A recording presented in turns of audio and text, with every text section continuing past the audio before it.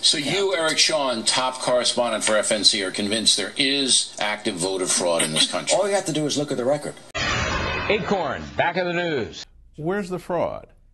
Well, it can happen at any place along the way.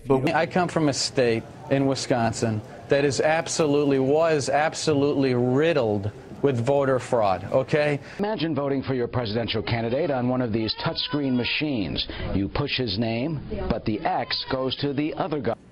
And former Federal Elections Committee Commissioner Hans von Spakovsky has this grim predicament. He says one thing is almost certain: voter fraud will occur.